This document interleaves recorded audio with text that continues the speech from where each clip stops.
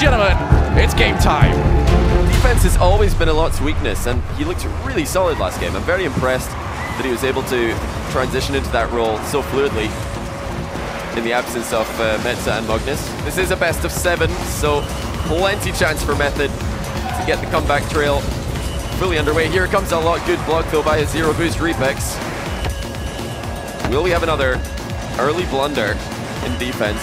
Flame looking pretty dodgy on the wall here. This time he does get the clear, which he was not able to find in the previous game, but everybody's on the same side of the field. No one covered in the far post. That should have been a goal for, oh my goodness, everybody on Epsilon. Flailing at the ball, not getting shots on target. That's Flame going to look to try and get this one out. That is going to be in a dangerous... Oh! Too close. Tylacto was in the right position, but a little bit too far forward. Good vision by Flame to find a lot. He was looking a lot more aggressive in game 2. This is more of what we're used to seeing from him, waiting in the midfield, looking for the redirects to split apart the opponent's defense. Starting to get caught in their own half a lot. They'll be able to follow that. Oh, and it's almost followed up by Tylacto. No contact means no goal, but Flame will continue to try and push this one forward a lot. Once again, getting there beforehand. Epsilon need to not allow Method, despite it being a bump, to get the pace ramped up. It is all Method at this moment in time. One goal was all that separated the two teams in game 1. It looks like one goal will be all that separates them in game 2, unless there's a flurry in the final minute. A lot with a great save. Made himself as big as possible. Once again, he's upfield looking for the redirect. That is a good one. One player at the game. Data is, however, standing firm in the way. But until now, Flame 1-0 for Method. And what a great pass that was indeed. Putting the large ball up there, forcing two players to commit, and then took advantage a lot.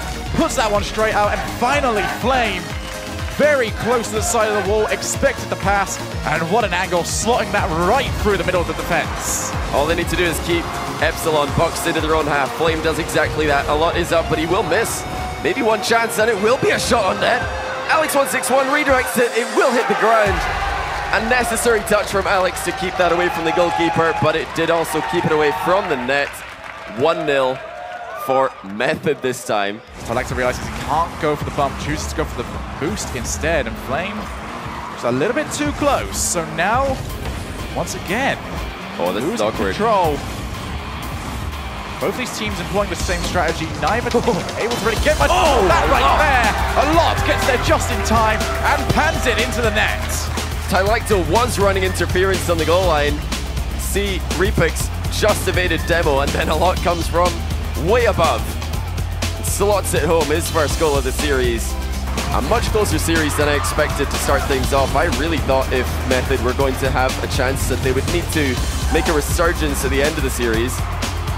But they started off very well, very organized. Clears straight into the middle of the field, looking for that second touch. Very smart way of keeping the ball away from your net. However, it does mean that you are going to struggle to set up any sort of play. A lot puts that one over. Oh, that might sneak all the way in. And no way! Do indeed. A lot. Crucial goal. 92 seconds remaining. Was their downfall. That's a great clear. This might be a shot for Tylacto, and it is, and he's found it well, but crossbar down and in.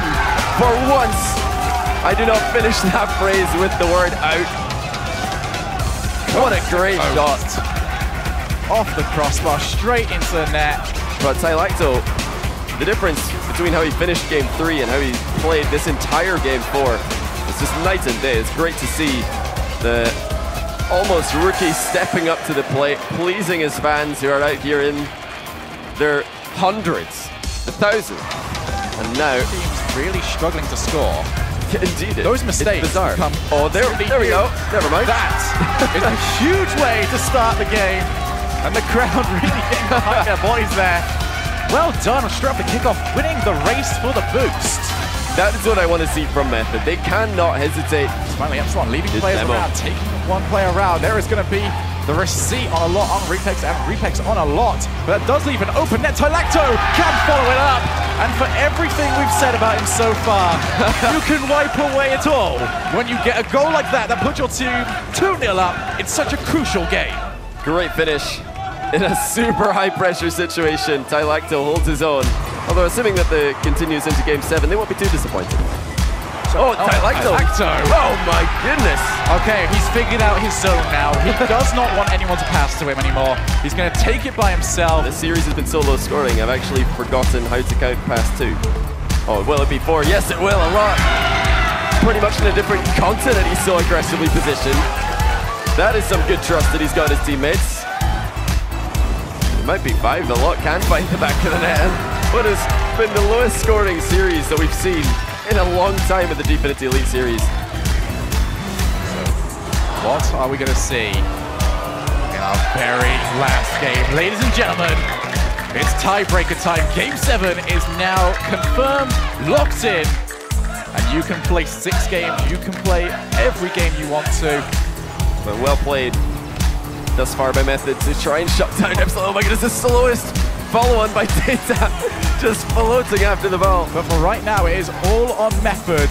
What their response will be to going down in the opening 2 minutes of this crucial final game. Method are only launching long.